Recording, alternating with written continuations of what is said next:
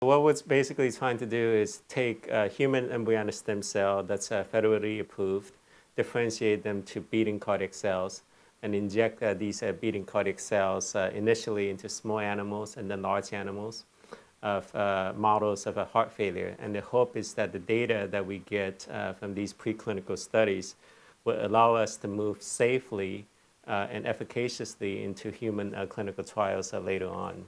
But what we're proposing is for the first time take human embryonic stem cell derived cardiomyocytes and inject into patients with heart failure. I think, as you know, cardiovascular disease is the #1 cause of morbidity and mortality in the States.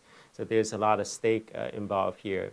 And to do this, it's quite complex because it involves investigators with different skill sets and different expertise, ranging from cardiovascular developmental biology to cardiovascular physiology, to small animal, large animal model, to investigators with expertise in filing paperwork with the FDA for approval of this process.